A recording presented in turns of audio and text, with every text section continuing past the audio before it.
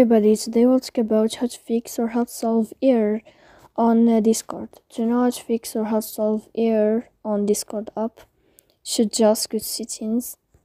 Here you can click on apps, default apps, app settings. Then you will enter to the window of Discord and you will click. Here you can click on first stop and you can click OK. Then you will enter to the window of storage. Here you can click clear cache. Don't click clear data because that can cause you errors in your app.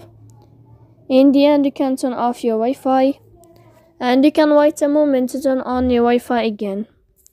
So please don't forget to support us by like and subscribe.